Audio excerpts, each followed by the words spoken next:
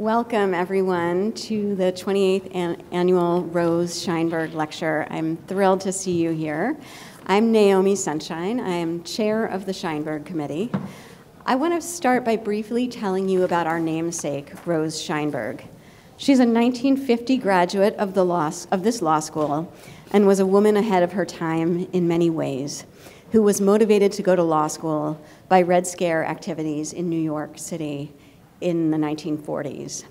And to honor her memory, her niece and nephew, Jill and Richard, set up this committee and lecture series. Jill and Richard, activists in their own right, are with us tonight on the live stream. Hello there. We're so happy that technology enables you and many others to be here tonight. The Rose Sheinberg Committee invites a lecturer working at the intersection of race, class, and gender to the law school each year.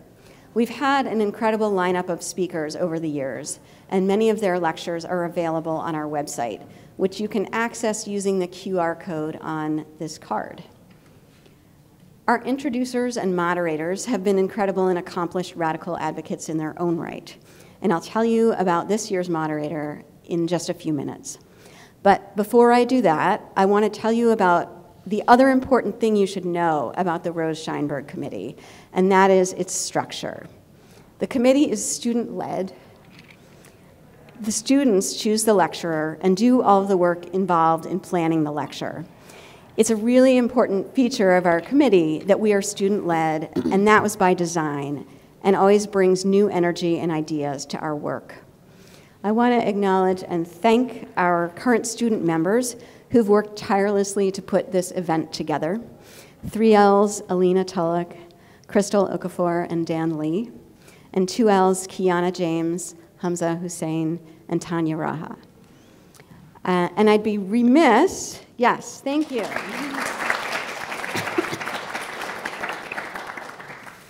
I'd be remiss if I didn't take this opportunity while you are all here to do some recruiting. Each year after the lecture, we start our process of recruiting 1L students to join the committee. So please look out for an email and a docket post about joining our committee, and please seriously consider it. It's a wonderful opportunity to be involved. I want to also acknowledge the faculty members of our committee, Liz Chen, who I know is in the room somewhere. She's checking in people outside. Sylvia Law, who's with us on the live stream, who's the founding chair of the committee and who's been an incredible inspiration all these years. And a special thanks to Professor and amazing immigration advocate Alina Das for your many years of service to the committee. She is cycling off the committee this year. And finally, I want to give a special thanks to my colleague Zach Stewart, who's done tremendous work behind the scenes to make today run smoothly. We also have an incredible group of co-sponsoring student organizations. I think we have over 30 this year. They're also listed on our website, which you can access again on the QR code on the card. Our speakers have been amazing over the years, and I wanted to briefly mention that we were originally going to have 3 panelists tonight, but one of our panelists unfortunately had a death in the family and is not able to be here. We also, again, as I mentioned, have had incredible introducers and moderators over the year who are often incredible activists in their own right. And I'm thrilled to get to introduce you to this year's moderator, Haeyoung Yoon. Haeyoung is Senior Director of Policy at the National Domestic Workers Alliance and former Executive Director of CAAAV Organizing Asian Communities. Over the course of her legal career, she has championed low-wage and marginalized immigrant workers' rights at the Urban Justice Center, where she represented low-wage and immigrant service industry workers, including those in domestic work, restaurant, and construction, and where she was co-lead counsel on Iqbal versus Ashcroft, a civil rights case on behalf of 2 South Asian and Arab immigrant men wrongfully detained and subjected to cruel and inhumane treatment in the aftermath of 9/11, and for which she was awarded Trial Lawyer of the Year finalist by Public Justice. At the National Employment Law Project, she served as Director of Strategic Partnerships and Deputy Program Director, working to expand economic opportunity and security for working people in our economy. In her current position at NDWA, she continues to advocate for the rights of nannies, home care workers, and house cleaners at national and state levels. Haeyoung is also former co-director of NYU's very own Immigrant Rights Clinic and currently serves as a member of the Biden-Harris administration's COVID-19 Equity Task Force. Haeyoung, we're extremely honored to have you moderate our discussion tonight, and I'll turn it over to you. Thank you, Naomi, for that gracious introduction. It's so nice to be back here.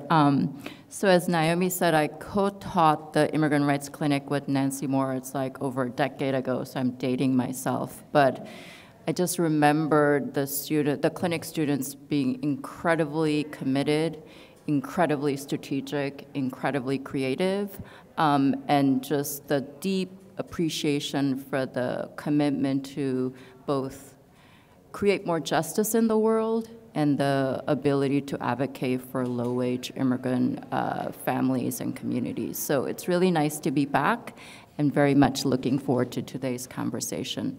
So as Naomi said, I'm gonna moderate the panel. So let me do a quick introduction of our two panelists, and then we'll give them an opportunity to remark for about 5 minutes, and then I'll sort of moderate a conversation amongst ourselves, and then open it up to all of you to ask the panelists questions. So,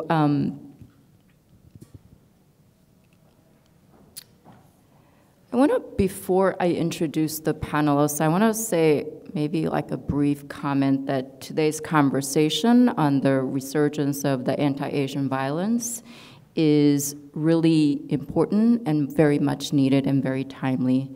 I know this conversation is difficult and uncomfortable because to talk about the anti-Asian violence, we have to talk about the racial hierarchy in this country in terms of who's on the top, who's on the bottom, who's wedged in between. We also have to talk about anti-Blackness, white supremacy, and the lingering tension between Asians and Blacks. But I also know that you all know how meaningful this conversation is because it allows us to understand our collective histories, past and current struggles, and really pave the way for more justice towards more full multiracial democracy and society. So I'm super excited to be part of this conversation with the panelists, but also with all of you. So let me first introduce Salonee Bhaman, who's to my right. She's a scholar and historian who writes, thinks, and teaches about work, housing, caregiving, sexuality, and immigration. She's currently a PhD candidate in the Department of History at Yale University. Her research interest focuses on histories of race, gender, social welfare, migration and labor in the 20th century United States. She's a member of the New York City Asian-American Feminist Collective Leadership Committee. Her writing has been featured in the Washington Post, Truth Out, the Boston Review, and the Radical History Review.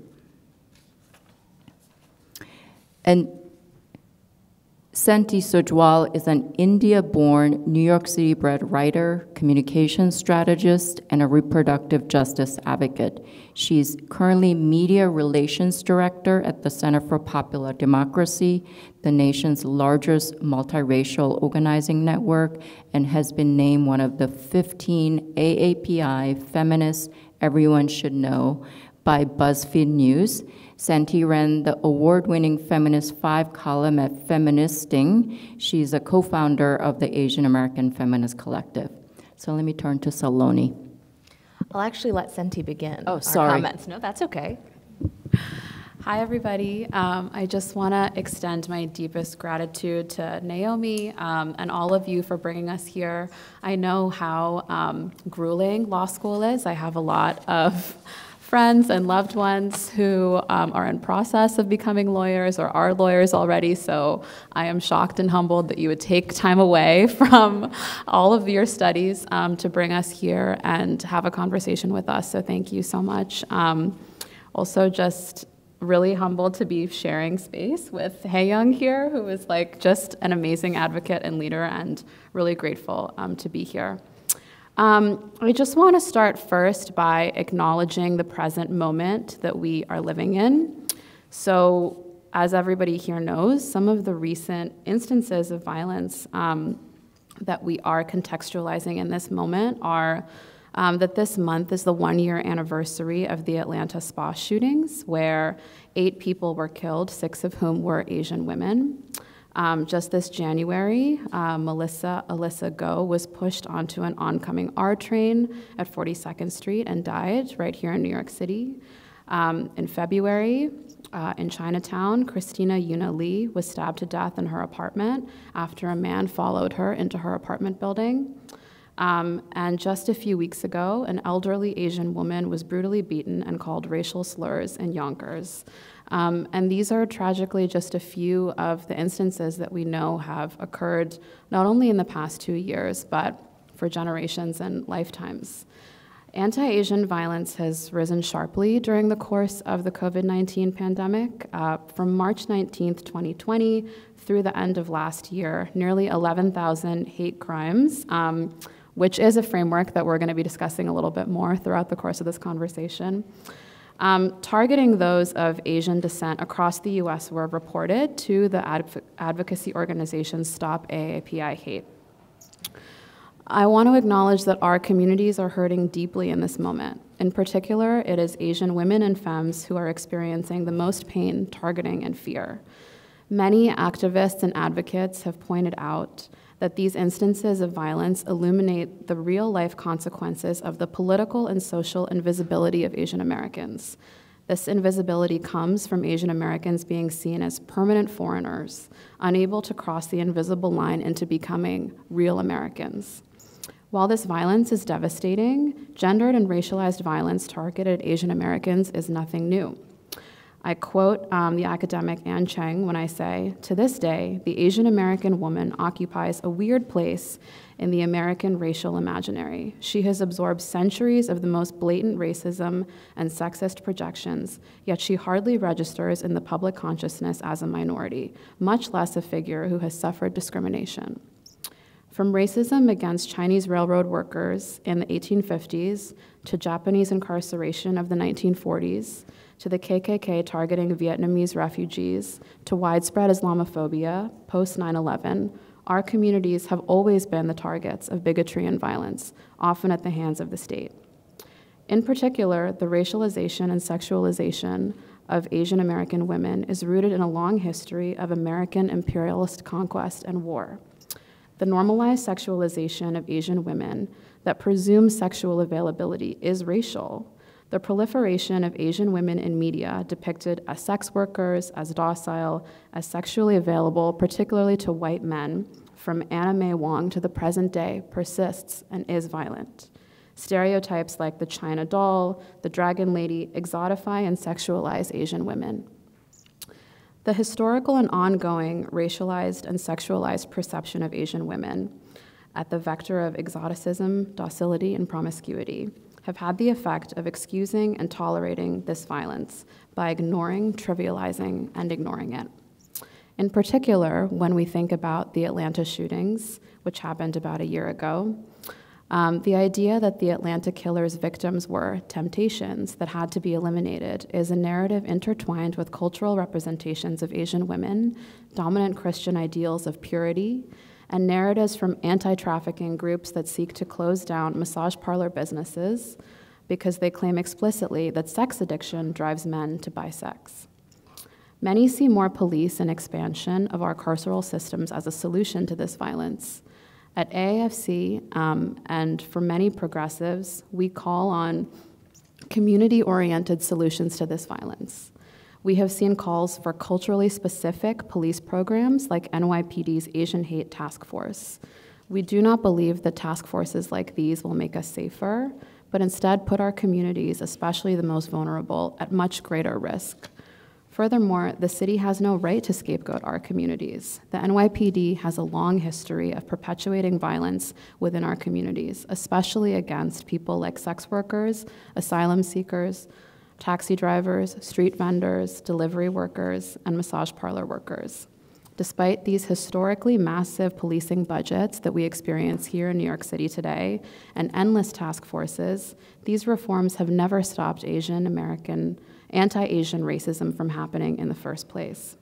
We question the city's decision to supply more funds towards policing of already criminalized communities, rather than providing things like language services, community resources, and cultural competency training that our communities deeply need. At this moment in New York City, we face a housing crisis, a mental health crisis, an addiction and opioid crisis, staggering income inequality and houselessness, and an ongoing pandemic that disproportionately affects working class and people of color. We deserve investments and resources in our communities now and always, not an expansion of the systems that harm and abuse us. We're really looking forward today to exploring where we can go from here, how we can build towards liberatory futures for our communities that are truly based in justice and care.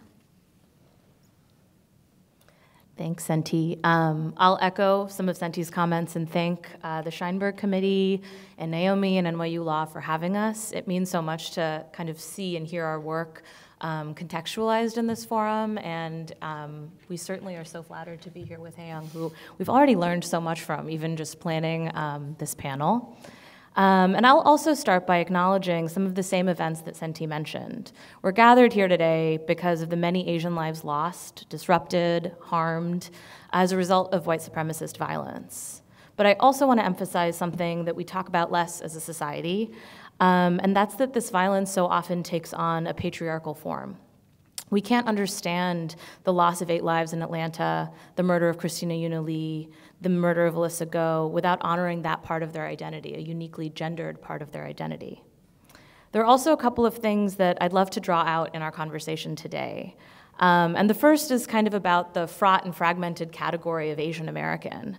One of the fault lines that often reveals itself in our coalitions, and as we talk about what it means to be part of a community that may have been created through shared history or through a census category, depending on your perspective, is around ethnicity. I'll obviously point out that Senti and I are not East Asian. We haven't walked through the world and this particular moment of anti-Asian violence and crisis, experiencing it in the same way as many of our co-organizers and colleagues have. However, our experiences of racialization have brought us into conversation with those people repeatedly. And so I kind of wanted to just draw that out and focus on that for a moment, and I invite questions about that too, because I think that whether or not that political coalition is one that's useful for us is worth having a conversation about. Another is around class. With this rising tide of violence, there are names that I venture we've all heard many times. But there are also some names that we hear less often. I think in particular, and we've had many conversations about Yapan Ma, who was attacked in Harlem while collecting cans. He had been laid off from his restaurant job during the pandemic, and he often collected cans with his wife, who was a home health worker. Ma's wife likely was asked to work 24-hour shifts, as many home health workers are asked to in New York State, and was likely compensated for only 13 of those hours when she did work them. I think that we can make an argument that that too is a kind of anti-Asian violence that we have to reckon with as a society. So within this category of Asian America, it's clear that some of us are particularly vulnerable to violence in particular moments. By virtue of how we are in the world, the way we move through it, the spaces we occupy, when and where we commute. And some have argued that those fault lines represent irreparable boundaries that we can't cross, or that our organizing can't transcend them. I think there's great value to specific community-based organizing, of course, but I'd also like to make an argument that our differences enable a kind of solidarity. What can we learn by centering the experiences of those who are often framed at the margins of the Asian American experience? What might we actually take away from a question of policing or extra police surveillance by putting the experiences of South Asians after 9/11 in conversations with people who are requesting more policing on subway trains? After the Atlanta spa shootings, we noticed in our organization that there was a particular kind of reckoning that we'd never seen before in both the mainstream media and in Asian American communities around gendered violence and the hypersexualization of Asian American femmes in particular. People saw violence in that moment that reflected their own experiences of being catcalled or harassed or fetishized on Tinder, menaced, etc. And I'd like to ask how we can work to make sure that that moment of recognition transcends just March of 2021 and might translate into how we can be in better solidarity with massage parlor workers and sex workers who are often at the edges of our own communities and who we often silence in our own activism and organizing. In particular, I'll talk a little bit about Assembly Bill 8281, which is currently in front of the New York State Assembly. It aims to decriminalize massage work, but I think that that's one of the places that we can really center what communities who are affected by the violence are asking for. I also wanted to talk very briefly about the category of hate crime, which is so often a solution that we see kind of put out as one of the ways that we can combat violence. And I wanted to think through a little bit about what hate crime legislation means to us and what it does for us. On one level, higher sentences and harsher punishments are associated with a kind of recognition from the state that I think many of us crave in this moment. Recognition that our lives have value, that the community that we're part of seeks to protect us as well, proof that we as Asian Americans are part of America and will be defended as such. But when we think about community safety, I urge us to think about whether or not hate crime legislation makes any of us feel safer. If the experience of locking people up in jails or caging humans makes us collectively any more likely to experience the kind of safety that's lasting and might have true meaning for decades to come. I'd also like to point out that we all have different kind of stakes in this conversation, and we have to be able to have a more vulnerable kind of engagement with what we mean when we talk about safety. We've talked a lot about how those of us who commute to the last stop on the train or work late at night or are street vendors or nail salon workers or massage parlor workers have a different kind of vulnerability to both state violence and interpersonal violence. And so I believe, and I think AFC as a whole believes, that part of what we need to do as we think forward and move forward is to envision safety holistically and think about what are the many facets of a safe existence. We think a lot about slow violence versus spectacular violence, the kind of slow violence that happens when home health workers work 24-hour shifts or delivery workers have their tips stolen. How some lives are constructed by society as inherently less important or more disposable on a structural level, and how that might affect how the targets of violence become defined in particular racialized ways. Safety might mean safety from pollution, safety from traffic violations, safety from the experiences of interpersonal or intimate partner violence, safety from the kind of economic isolation that makes people stay in relationships that are no longer safe. Senti and I have both worked for an organization called Sucky that works to actually empower people who are facing gender-based violence. And often the solutions that we foreground are not rooted in police or the criminal legal system, but rather in how we all show up for each other, how we answer the phone, how we talk to people through crisis, how we might safety plan. And I wonder if this conversation that we're having today might actually benefit from some of that same ethos. As we talk about different scales of violence, the hypersexualization of Asian American femmes and the permanent sexual availability of our bodies is not solely culturally constructed, right? It's part of an ongoing system of violence that is created by US empire, that's created by US military bases in Korea and the Philippines, in state policies we've had towards women who are perceived as sex workers, in the construction of our immigration laws over centuries. And so I'll kind of wind down there, but I hope that we, in having this conversation, can broaden the scope of what we think of when we think of violence. Great. Thank you, Senti and Salonee. There's a lot for us to dig in, but I want to first begin with a question. So I think as an East Asian American and having the privilege of working from home through the pandemic, felt like I've spent the last 2 years experiencing very quiet personal fear of what is happening in New York City. So I think many of you know this, like West 4th Street subway, like we all been there trying to game the system of like whether the E and the F is coming by leaning into the platform to see. But my husband is the one who's like, he knows that, and he's like, don't do that anymore. You no longer can do that, right?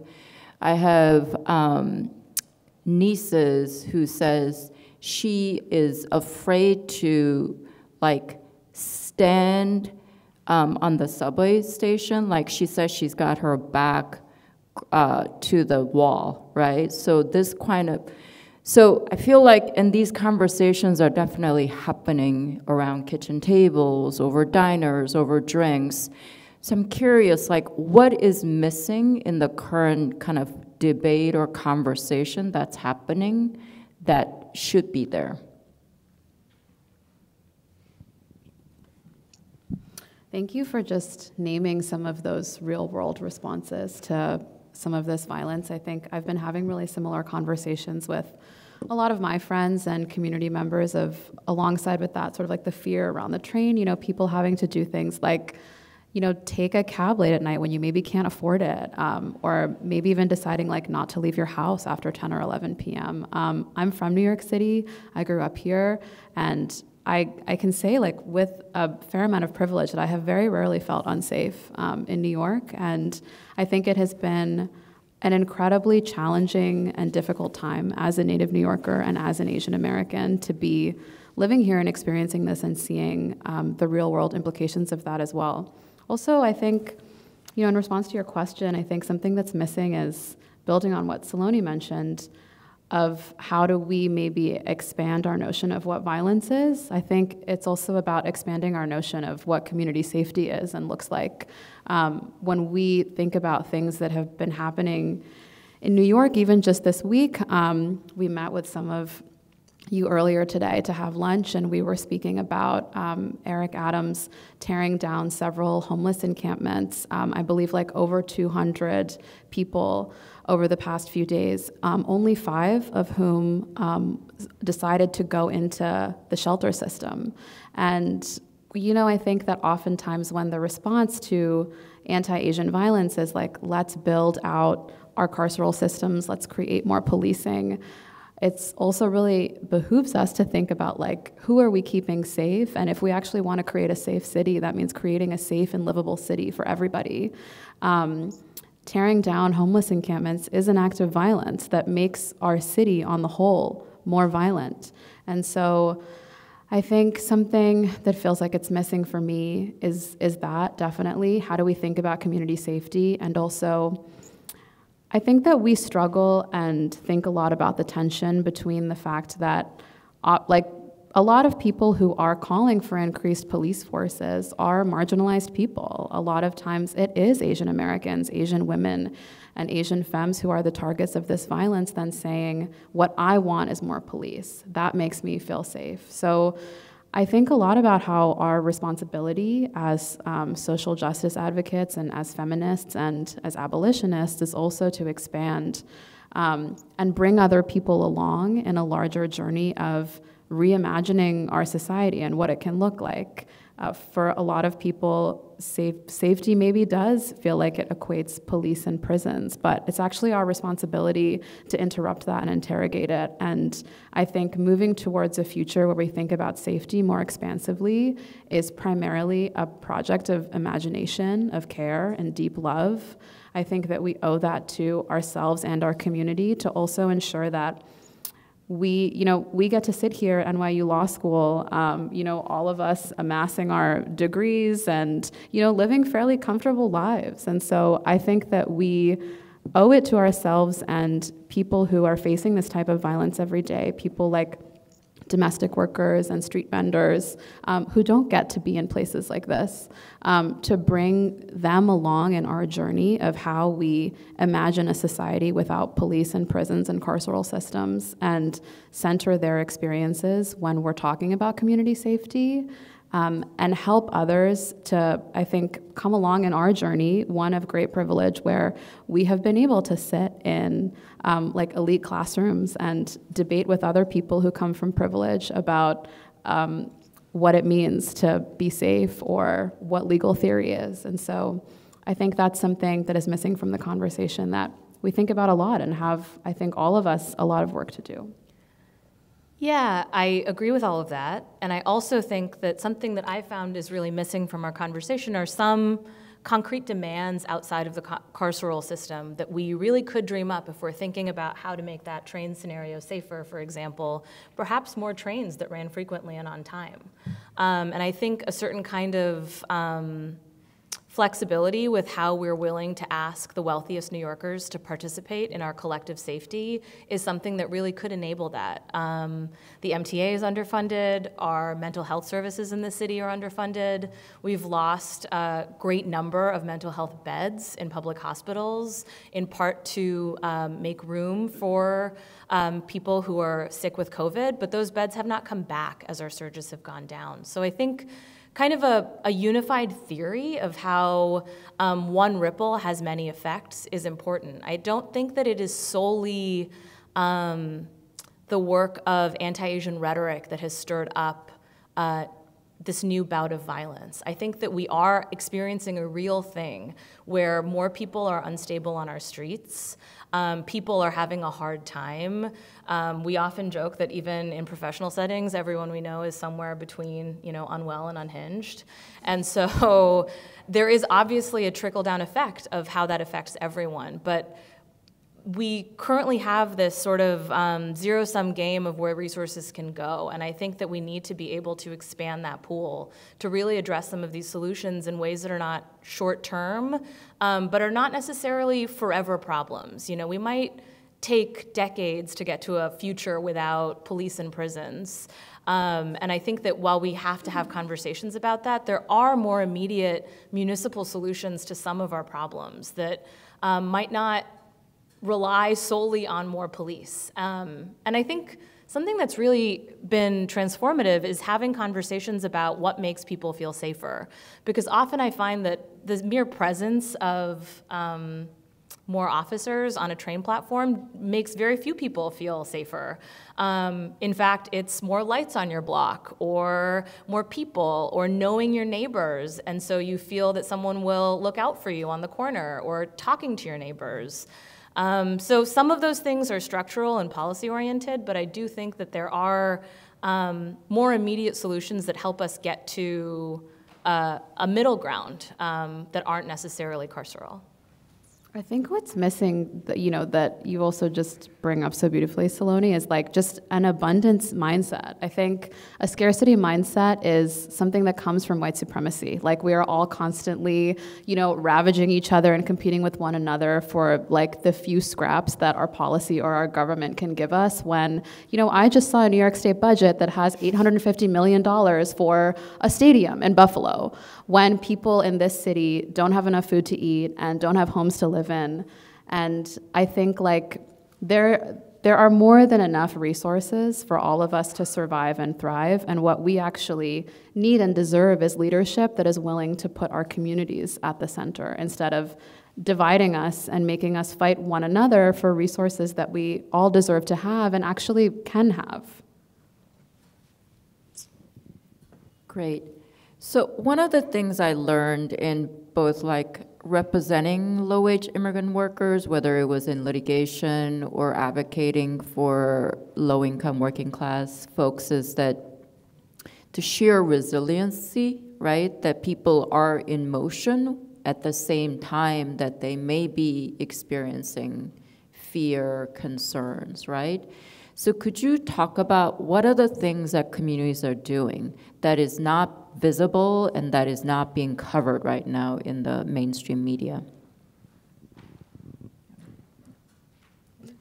Yeah, we can point to a few things. I think that we have seen that have been, I think, just really like imaginative projects of community solidarity that I would love to see more of and be a part of, that I think all of us can support. You know, throughout the course of the pandemic, I think we have seen a rise in things like mutual aid funds and community fridges. I think that many of us felt abandoned by the state and abandoned by those in power over the past 2 years, especially people from marginalized communities, low-wage workers, people of color, and I think that some of the beautiful parts of what came out of that was a real feeling of like, you know, we keep us safe and we are here for each other when our government abandons us. And so I think that's something that has also given a lot of our communities a deep sense of purpose. I visit my community fridge in my neighborhood a few times a month and have built some friendships around that. And I think that we have also seen community programs like elders being able to call a hotline in Chinatown or other parts of New York City where there are large concentrations of Asian communities, to be able to have somebody, for example, like walk them home if it's late at night. I think that's something that we've seen that's been amazing. And I also just want to say, like, in New York City in particular, I can only speak to that because this is my home and where I've grown up and lived. It's like, there are so many Asian immigrant organizers and organizations who have been on the ground here every day for decades doing this work, who need to be funded and who need to be recognized, and who have been doing this work long before anti-Asian violence was in the spotlight. You know, somewhere like CAAAV, which is an incredible organization that has done so much work like right around here and in Chinatown, fighting housing injustice and displacement of immigrants. And Sakhi, where I worked for 3 years and where Salonee has also worked, which I think like sort of again points to this abundance mindset that I want to think about in political terms, because like the solutions are already here. There actually isn't a need to like create anything from scratch. Like, people have been here and have been taking care of one another for a very long time, with or without the support of the state. And we are the experts on our own experience. The cops or Eric Adams or whoever, definitely not Eric Adams, is not the person who should be in the position of leadership telling us what our communities need and deserve. We have been here for a very, very long time. And I think something else that this kind of points to, that I've sort of been ruminating on over the past couple of minutes, is also that, you know, there is sort of this like widespread understanding or stereotype maybe that Asian immigrants or communities are somehow not political or like not active political participants. And, you know, we obviously know how very wrong that is. But the fact of the matter is, like, our people have been leading these movements on the ground in New York City, all over this country, all over the world for a very long time. And what we actually need is support and amplification of the things we have been doing for generations already. Yeah, I will just add to that. I think there has also been a great deal of organizing in direct response to some of that anti-Asian violence. Of course, these hotlines where you can call and have someone walk you to your subway stop or home. Red Canary Song is a really incredible organization that works with massage parlor workers in Flushing. And it is very much a for us, by us kind of organization. They've been instrumental in getting that assembly bill I mentioned that decriminalizes massage work to the state assembly, and have been doing a lot of advocacy work that will make a material difference in people's lives, because it is Asian women who are disproportionately prosecuted under that unlicensed massage statute.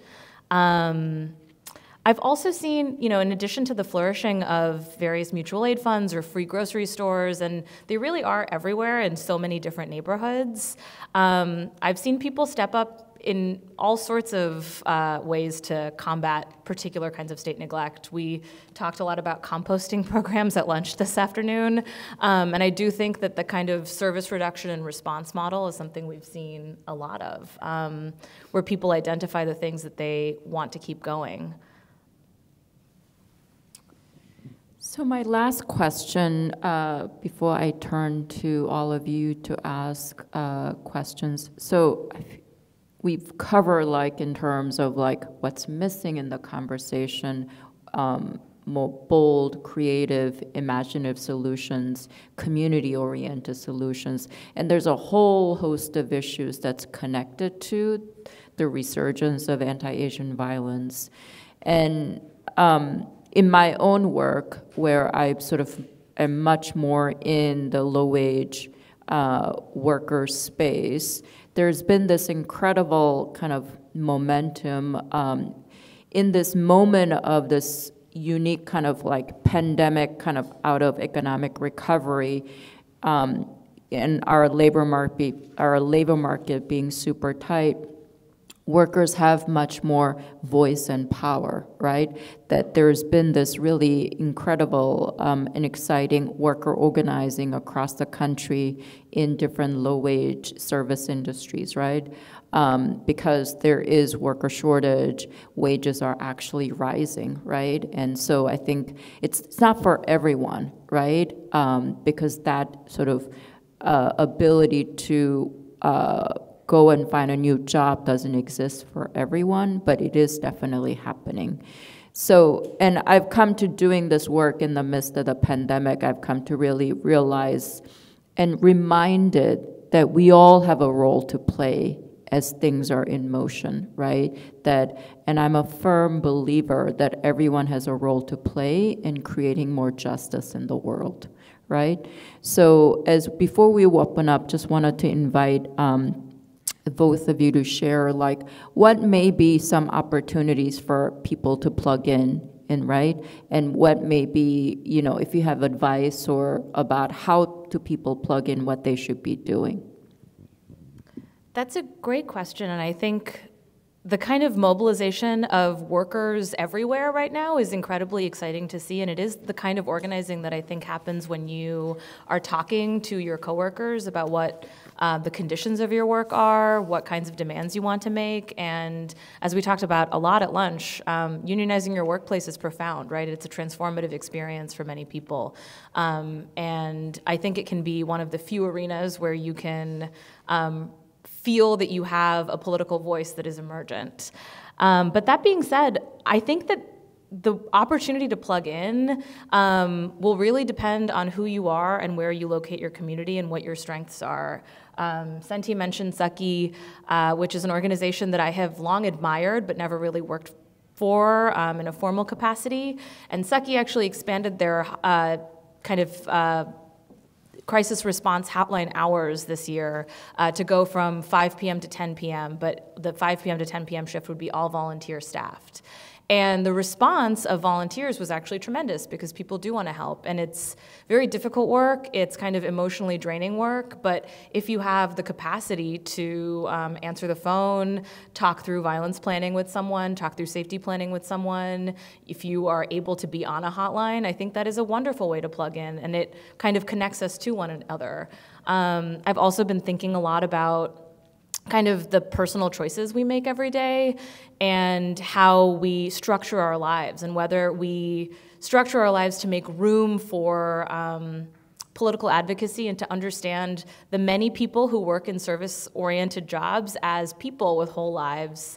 And I guess I've been particularly troubled by the proliferation of these new 15-minute delivery services all over the city, which cannot possibly be good for any of the workers working for them on their face, but kind of pose this delectable convenience for the rest of us. And I think that we are kind of at a time where being engaged and part of a community means understanding that there are consequences to each of our desires and actions. And while structural solutions can't be solely individually willed into changing something, I think that that kind of mindfulness is a way to plug in and is a way to sort of think about whether or not you are in genuine and authentic relation with the people you talk to and come into contact with. And if you think about them as people and think about how they make their lives and if the structures that we participate in are sustainable for everyone involved. I think building on that, something that we think and talk a lot about in our work at the Asian-American Feminist Collective is, solidarity in practice, not just words. Like, what does solidarity actually mean, and how do we live out that value, especially cross-racially? To me, solidarity means having a responsibility to one another. Audre Lorde, of course, said, none of us are free until we're all free. What does it actually mean to embody that as a practice in your life and in your relationships? I think I loved what you said about just bring it back to the neighborhood. Like, where do you live? Do you know your neighbors? I am absolutely a gentrifier in the neighborhood that I live in. That means that I have a different responsibility if I choose to live there. It means I should know, the name of my bodega guy. It means that I should tip really heavily. It means that I should try to be an active participant in my neighborhood and supporting people there who need help. I think it's also about something important that we can do to sort of talk again about the degree of privilege that many of us have here is that if you find yourself in a room where other people aren't present, whose voices need to be there, it's your responsibility to bring those voices there. It's your responsibility as a person of privilege and education who's allowed to enter rooms where decisions are being made and critical conversations are happening to ensure that you're lifting other people up with you and bringing them into that room, if not physically, then their stories, their experiences. That's a deep responsibility that I think we all have to bear for one another. I also would say that something else that feels really important is, and I'm speaking mostly to myself here, but get off the internet.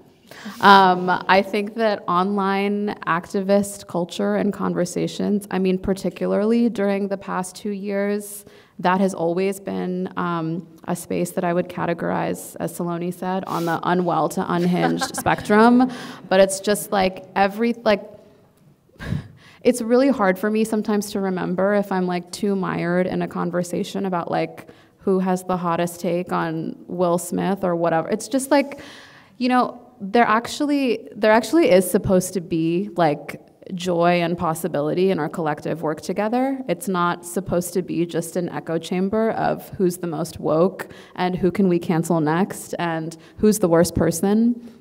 And I think living too online takes me away from that purpose, which is that to be able to be in relationship with one another and to exist in solidarity and have responsibility to other people is a project of joy and liberation and care. And oftentimes it can be hard to remember that when you're mired in that kind of online toxicity. So even though that seems maybe kind of dumb, I genuinely think it is how we exist in these spaces, as activists, as advocates, as lawyers to be, as lawyers, is caring for ourselves and one another, is of the utmost importance. And I don't just mean that by take a bubble bath or whatever. That's not what self-care is. The concept of self-care was created by marginalized people, particularly Black women, who were thinking about how is caring for ourselves and ensuring our own futures actually a deeply resonant act of political resistance. And so I think that to be able to think about that really holistically in terms that genuinely matter for your life and other people around you is one of the greatest responsibilities that we have to ourselves, and also to actually be able to practice meaningful political solidarity. Well said. So I'm going to open up for all of you to ask questions. Naomi, how should we do this? Should I just pick on folks? Yeah, you can go to the mic so that it's picked up by the live stream. Great.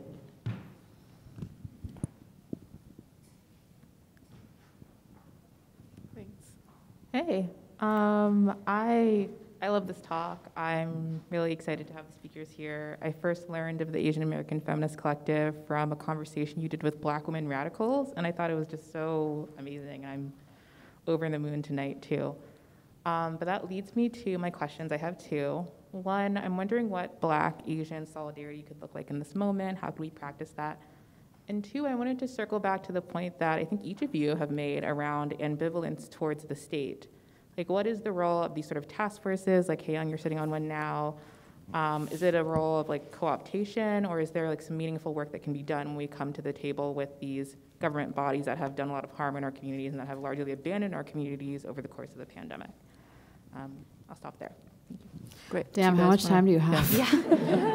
I love talking about the state, and often with my students, I do find a burgeoning anarchic vision among many of them, because the state is so Fucked. yeah, I mean, it's a disappointing entity often, but I do think it is a redistributive vehicle that is unparalleled if we are able to actually harness it and compel it to listen to us. And so I'm really a historian of welfare, and I think that has been an incredibly punitive place, full of surveillance and control, but is also can be liberatory. And I'm thinking of things like the welfare rights movement, or even mobilization for youth, some of my favorite insurgent attorneys in the historical record, who really did things like make sure that school delinquency was addressed by actually suing bad landlords who were keeping kids from getting to school because they were in cold apartments, things like that.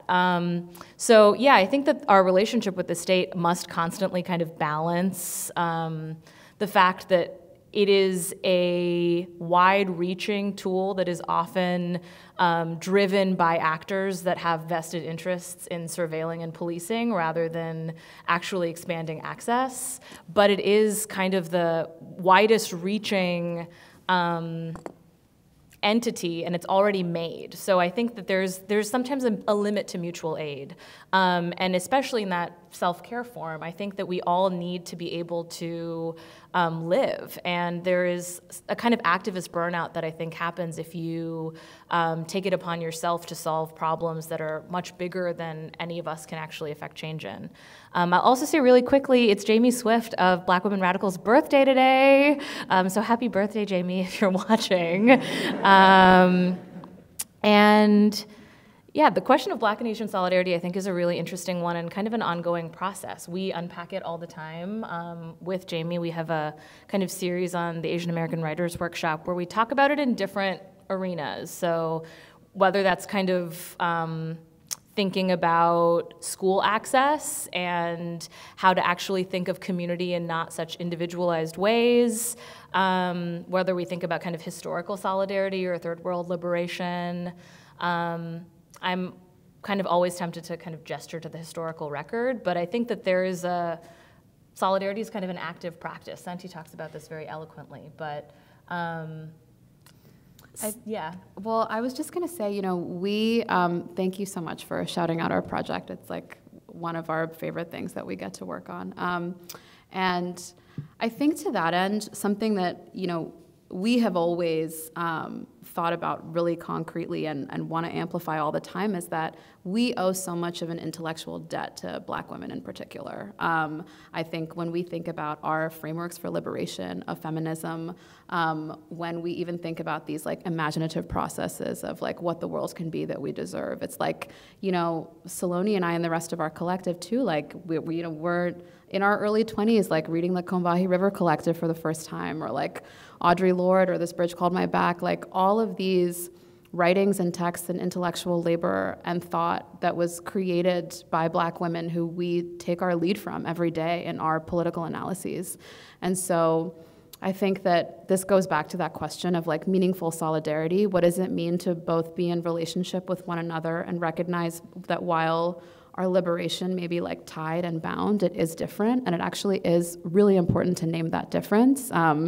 It's not just like, oh, we're all people of color, so it's all kumbaya over here. No, we experience many different intersecting layers of oppression and experience based on our lived identities. And so to me, like a true practice of solidarity between Black and Asian community means that like we honor those differences as much as we recognize that we're striving to the same goals for liberation.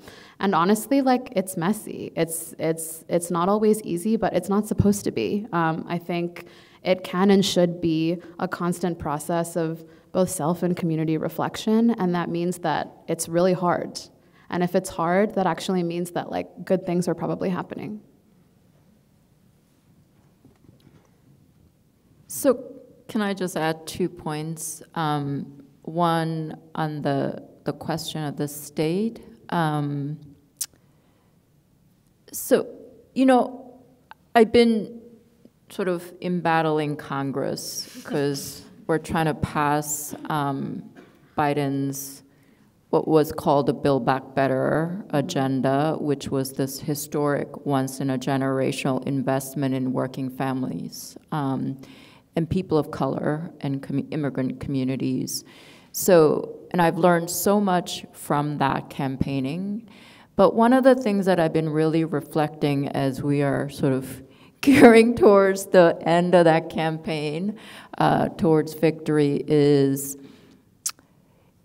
we made such incredible progress as a movement, even though we don't feel that way every day. So one reflection I had was back in December, we were doing a lot of travel to DC to engage members of Congress, and we had this briefing in front of the Democratic Women's Caucus. So, and then we had our members talk to members of Congress, right? And it was incredible and empowering for our domestic worker to talk about what she's been going through and the power she exerted in that, right, was incredible, and felt like we made so much progress, even though we don't feel that way. And then I looked at the daisies, and who were they? These were women of color member of Congress, right? A member from Texas, a member from Florida, right? Women of color hearing from women of color talking about what women need in this country. And to me, like, whether there's a role for the state or not, or what the welfare state is, but I just think that there is a role, and that it's a messy road, but the amount of progress we've made, I think we should say we're winning, right? It's a long arc, right? But I think we're winning, and I think just really kind of appreciating that path that we've taken, I think is something to be said. And on the kind of the solidarity, I think, you know, I'm not a historian, but I really do believe, I think history has a lot to teach us, right? I think history does matter.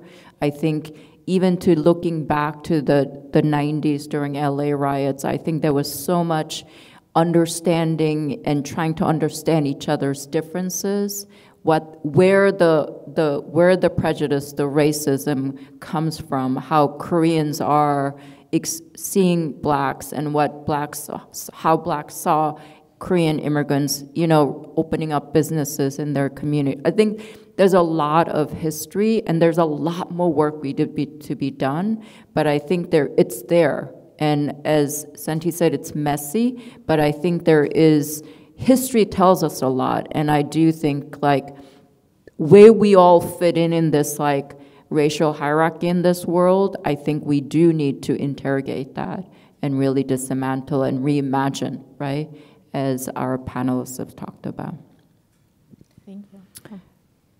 And maybe I can add one quick thing about the solidarity point, which is I think that we all really have to want it, and that has to be on all sides, basically, and we all have to be really committed to doing that hard work, because I think it is, when we say hard, it's really hard.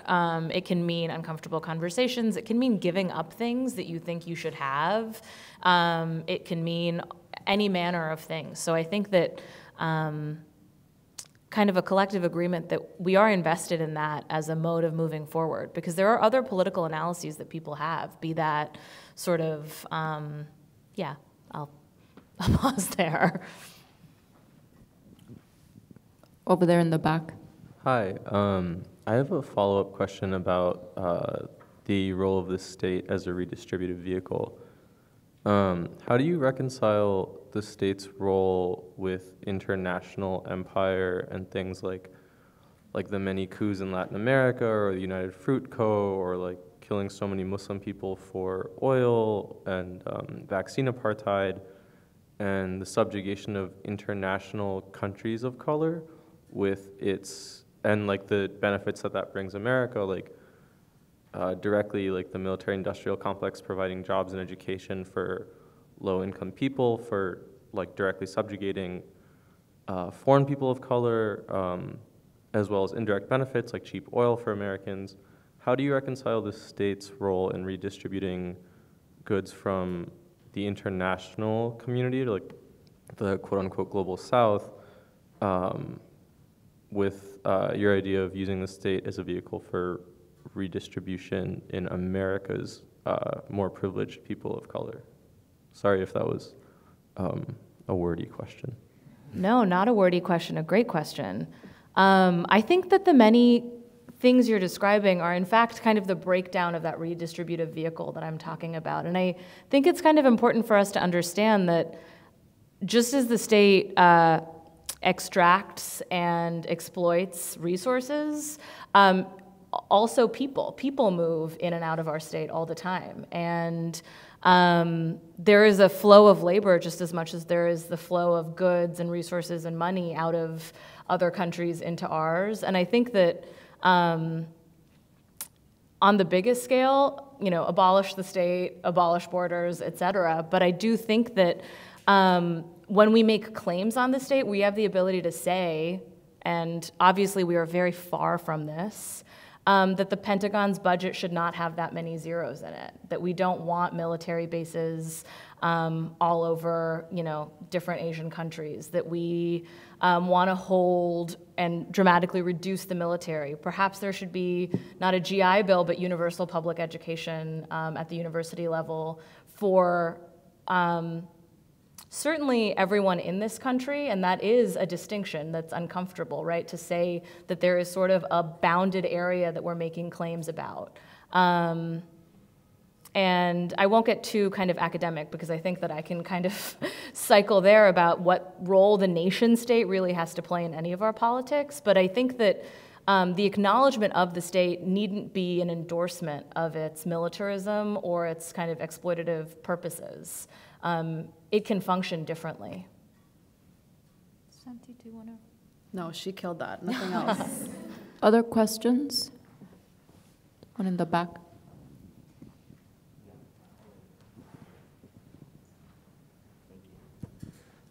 So just briefly, I'm just curious what your thoughts on the general project of defining what Asian American means, especially as I think there are like generational differences in how people define that, and whether it's something that's worth pursuing or useful, or and also how to like deal with the tension between being super local and the communities you work with might have a very specific idea on what Asian American means to them. And then at the national level, there's different, or maybe on Twitter, there's like different ideas about what that should mean and whether it should be more expansive. Yeah, so I'm just curious if that's something that's even worth putting time into, or should you just be invested where you can, kind of thing? Great question. I think about this all the time. Definitely I'm not going to have a concrete response for you, but I really appreciate wanting to sort of interrupt and interrogate what that means. I will just say a little bit in terms of my own background, I think like I would never have called myself Asian American, I don't think, because that's not, I think now I have a little bit more of an understanding of what that means for me personally, but throughout the whole course of my life, you know, it's like I'm Indian, my parents are from India, shout out, they're right here. And like to me, it felt, I didn't connect with the term Asian American. It felt so broad, it felt so huge, so all-encompassing. You know, it like caught up in that and huge phrase is like literal like generations, years and years of like colonization, history, many different ethnicities, languages. I think it's very useful for us to interrogate whether or not that term, just what it can be. I think that in particular over the past couple of years, I have also seen that term as a useful vehicle for solidarity, for important conversations, and for building bridges amongst our various communities. I also think just honestly when it comes down to like talking about the state, it's like, that's kind of how the state sees us, census category, Asian American. How can we utilize that for an expansion of understanding what our communities need and what we require to survive? I think that there's been a lot of conversation about how there just isn't a lot of research and data about Asian American communities. So I think that for me is like one definite starting point when it comes to the state, that we can utilize that, and we need more. There isn't a lot of research and background on even like where we live, how many of us live in poverty, how many of us are undocumented, what our specific political and economic needs are. And because we are often not researched in that way as Asian Americans, that's how federal policy and funds are created. It's based on things like census categories. And in that way, I think like it's useful. I think in a political sense, I think that I would say now, over the past couple of years, I do think that, thinking about myself within the term of Asian America has been, I think in a lot of ways, like a very loving and caring experience, one that I appreciate, one that has allowed me to find really deep, important community. But at the end of the day, like, I would never identify as just Asian American, because I don't think it's encompassing enough. And I have a lot of other identities that I feel like are, equally powerful markers of how I move through the world. But I would say that I think I see it as an invitation to do more community building, even as we recognize that it can be flawed. I think invitation is a really good way to put it. And I think it's important to remember the origins of the term as an explicitly political, radical identification that named a shared history of colonialism and war and migration as sort of the organizing basis of a group. So the Asian American movement was a political movement. It wasn't solely an identity category.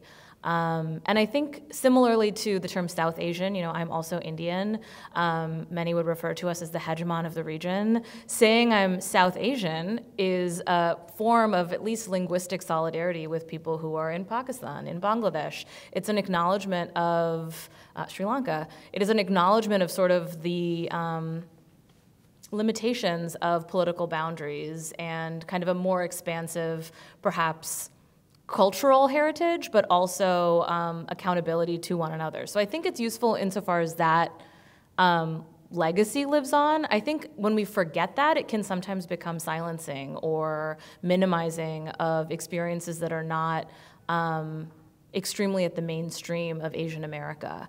The term boba liberal gets like bandied a lot on our internet anyway, and I don't always know that it's super helpful, but I think that if identity is only a category that helps us find each other, it's limited. If it's a category that pushes us to consider why immigration policy might be your business even if you were born here, or why deportation is something that you see as affecting your expanded community, that's really politically useful, and I think can actually be mobilizing of the kind of more privileged elements of our, fractious Asian American community. So before, I'm going to use my liberty as a moderator. So of the Asian Americans in the room, how many of you believe in that project or sort of see yourself as an Asian American? I'm curious. Okay. So age-old question that I think that every generation talks about. So I was just curious. Was there a question? Yeah, go ahead. Thank you. Thanks all for being here today. So my question is about bridging the gap between people of our age and also people of our parents' generations, the elders of our community. I'm from New York, and like a lot of people of my parents' generation are very worried about their safety now when they go out. And I'm wondering how we can kind of like bridge the cultural and linguistic divide to convey the ideas, like the long-term ideas of abolition across to them when they might be worried about short-term, immediate personal safety. Yeah, I'm obviously will depend on who your people are and what they respond to, but I think really talking about safety and when they feel unsafe and why they feel unsafe has been useful. And I happen to live very far away from my family. I think they're watching on Zoom. Hi. But I do think that as much as we were able to sort of show up to bridge some gaps in terms of if they feel unsafe walking outside or walking to the train, really delving into those things and asking what makes you feel unsafe. Is it when you're walking late at night? Is it if you're alone? Is it if you see certain kinds of people? And I think there's a vulnerability that we allow ourselves when we are talking to our families and when we're talking to people who we're already in relationship with, where we can name things that feel unnameable in public company and actually work to unlearn them or think differently about them. So that's important. I also think that sometimes bringing in context from a non-US context is helpful. I've especially found that sometimes talking about politics as a whole, when we talk about what state violence might look like or police violence might look like, examples of that in India tend to be more resonant than examples of that in the US. And so I think there's sometimes a reorientation that can happen if we talk about contexts that are perhaps the political originary context of who we're talking to, and where I'm curious, where your elders were, the elders in your community were when they were 16 and figuring something out, or when they were in our kind of political moment. I think opening up those conversations without judgment is a good place to start. I'm not sure.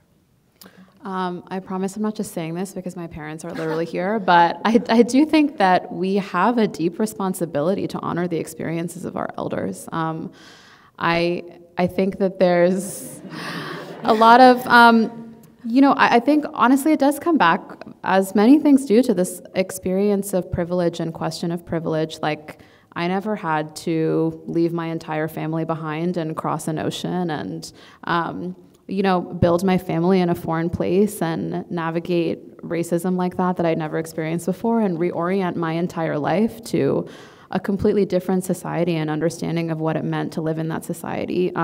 We know that oftentimes immigrants come to the United States where they are racialized for the first time, and there are so many experiences that we are never going to have as people who have had the experience of growing up here. And so I think I implore us to bring some of that curiosity and also care into those relationships with our community elders. I also think something that has been incredibly valuable in my life is wanting to be part of intergenerational movement building. Just last week, I had a South Asian dinner party that Salonee and I co-hosted, and someone brought a friend of theirs who was, everyone at this party was probably 20s, 30s, and someone brought a friend of theirs who was in her 50s, and she was a South Asian woman who, told us a lot about the experience of raising her biracial daughter here in New York City. And I think also when I was at Sakhi and was able to be part of doing organizing work alongside South Asian immigrant women in their 20s, 30s, 40s, 50s, 60s, I had so much to learn, will continue to have so much to learn. And I think that part of getting through to the other side of that, similar to the solidarity conversation, is being okay with the mess. It is going to be messy. You're going to be right and you're going to be wrong. And I think it's mostly going to take an incredible amount of patience and care. And I think also contextualizing the many sacrifices that have been made so that you get to be here and exist in this room and have these conversations. And I think that tension can exist alongside, building a future together where everyone's needs are recognized. And I will say too, just on the question of the tension of having abolitionist practices and values while also living in a deeply carceral and capitalistic world, I myself have a long, long way to go, I think, in actually being able to adopt that mindset. It is very difficult to actually embody and think about transformational justice as a concrete solution to the problems that we face in this world, when I also think things all the time you should murder your rapist. It's it is it is very, very hard, and it is actually supposed to be messy and difficult, and the conversations are supposed to be hard. They're meaningful because they're hard. And I think that there is room for everybody's experience at the table, and I don't think the point is so much like get everyone to agree or get everyone on the same page as you, but how might we rather exist in relationship to one another where we're actually able to like hear other people's experiences and also like invite ourselves to grow more and learn from the perspectives of people that we aren't fully aligned with but have so much to learn from, like our elders. Other questions?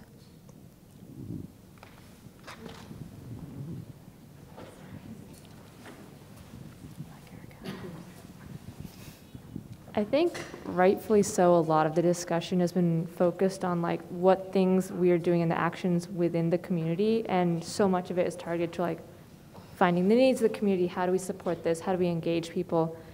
What do you think would be a useful way to engage people outside? Is that something that is important? Because especially to people in power or people like higher up in the racial hierarchy, like those are often the people who I feel like cause more fear or violence on our communities. Is there, like, I think you guys are all talking like about the stuff we do within our community because we need the attention there, but is there something that we should do either in terms of like education, outreach, or like something else to do facing outward to change like their, like the amount of violence they inflict on our communities?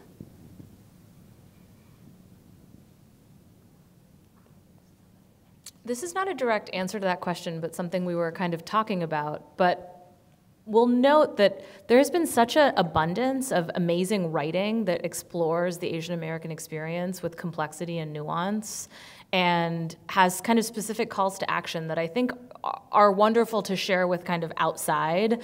I'm not always sure that, you know, like Joe Biden's reading Kathy Park Hong, but I think he maybe should. It would be useful. And so that, I do think like writing and being honest and unflinching in how we represent what we mean and not overly simplifying it is something.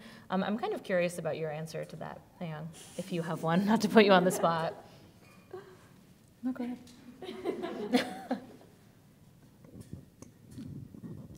So I recently had a conversation with a very good friend of mine we're working together, and we talked about whether we believe in the so-called the American project, right? That elusive American project, the more unity, you know how we've all heard many presidents talk about it. And my friend said she believes in it, right? And that's one of the reasons why she wakes up every morning and gets dressed up for Zoom and gets on that call and engages, right? And I think I was feeling low that day, and I was saying, I don't know if I believe in it, right? And, you know, I also had this recent experience that I was sharing. I may be sharing way too much of, so bear with me. So, you know, I have an Asian name, and kind of when I was engaging people out in the world, at least just like being in person, if somebody mispronounced my name, I could just correct it, and that person would sort of get the correction. What I realized in the Zoom world is like, it's really hard for people to correct my name. And I have to say, like, I've been around the block many times, and I was just like, it was like, I actually had a really hard time. And somehow in my mind, like this, like engaging others who are not Asians, engaging others who couldn't say my name, and so much of that was connected to like, do we believe in the American project? Do we believe in transformation? Do we believe in social change? Like I was like, so much of that got wrapped up with whether a white person who was getting on a Zoom with me could say my name correctly or not. And so I've been sitting with that for a while. And so this is my long-winded way of saying, I wake up every morning to get on that 10 o'clock Zoom, and I am talking about why the dignity and respect for low-wage workers, domestic workers, and why this country must invest in working-class communities and no one should be left behind as we are coming out of this pandemic is because I also believe in that American project and because I also believe that I have to reach across the aisle, I have to engage, I have to educate, and I have to make my case that we can be better, right, tomorrow than we were today. So I think about it that way. It's not like, do I get frustrated? Absolutely, you know? Do I get annoyed that that I felt invisible on a call or I walk into a room and felt invisible? Absolutely. But, you know, I think it's like trying one more time, and I go back to what I said. I think like I look back to the work I've done since I left NYU to do other things. Like we made tremendous progress as a broader movement, right? As a social justice movement, as a sector, right? I mean, I think for me and for my organization, for President Biden to say, I'm going to invest in caregiving, it's huge. So I think about it that way. No, I'm just really in awe of your casual dinner conversation. Yeah. Yeah. I also wonder if there's something to be said about naming when we do feel a smart that we're not supposed to, you know, there's things that can feel like you're supposed to go along and get along. And I feel like we've kind of reached a point where I am increasingly unwilling to do it. I recently had a job interview where I had to give a talk, and the person introducing me refused to call me anything other than Salonee. And this is something this person had met me for hours. We had had hours of interviews. He had read my entire dissertation. You know, there's a lot there. And there was kind of a casual disrespect about it that I think was intended to make me feel small. And I don't know if that was some sort of, you know, arch scheme, but I talked about it a lot after it happened to every white person I saw, because I kind of wanted to name that happened and it was bad. And I think that the more we can do that in small ways, the more it can become, if not unacceptable, at least clear what you're doing when you mispronounce someone's name habitually or don't bother to learn it or, you know, whatever it is. I am anti-getting along. My philosophy is more get out of my way, so, which I also think is a useful one. I think we may be coming to our time, but any other questions? Go ahead. Hi, first of all, thank you so much. I think all three of you are so amazing.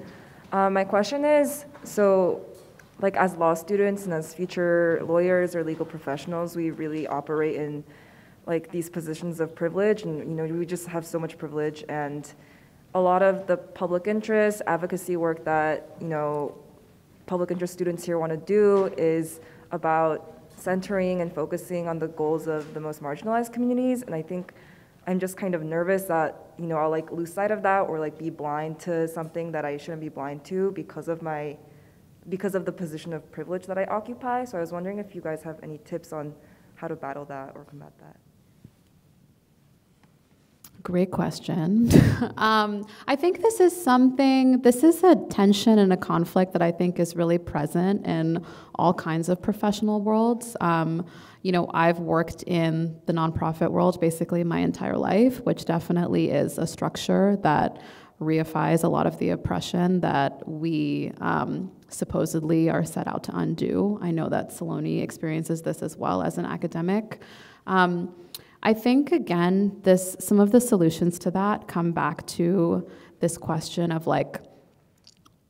of solidarity and practice. Who am I spending time with and who am I learning from? If I look around at the group of people that I text every day, that I hang out with the most on the weekends, that I spend my FaceTime with, like, are they all people who largely share my experience? And if so, I actually have a great responsibility to disrupt that.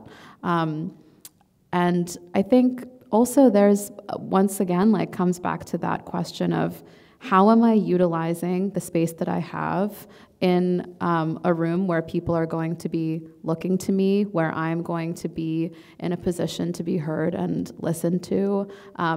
Who else's experiences am I bringing into that room? That's also all of our responsibility. And I think that, honestly, it's not a great answer, but I think like that's a tension we all have to live with forever. We have to be okay with it. It's not gonna go away, and it's always gonna be imperfect. But a conversation that we had at lunch today was sort of about reframing wins from these large-scale structural mass changes. You know, obviously, if I could, I would want to have healthcare for all tomorrow. Is that going to happen? Definitely not. But how can I reframe how I think about wins and progress in terms of like really small-scale things that can help change like one person's life or day? And how can I ensure that that's as important and impactful to me as some of these large-scale structural changes that we're all working towards? You know, another function of white supremacy is to only see wins as things that are highly visible and impactful on a grand scheme. And so I would encourage all of us to reframe how we think about progress to ensure that all of those small wins and all those small moments of like success and victory feel as important to us as these large-scale structural changes that we're working towards every day.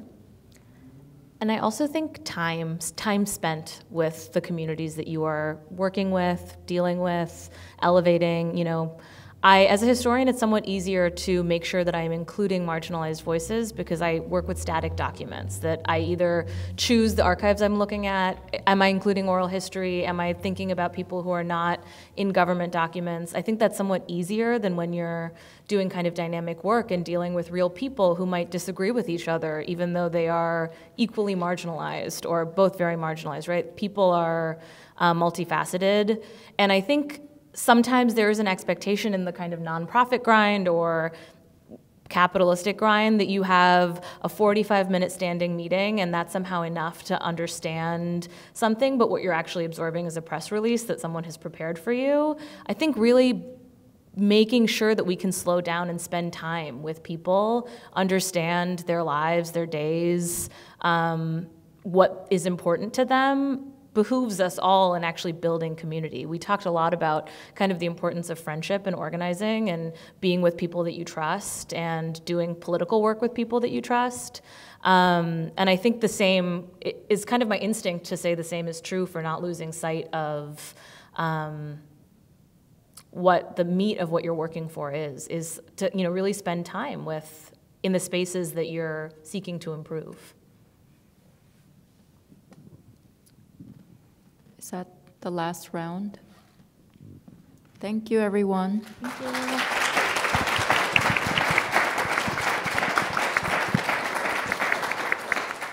This has been an incredible discussion.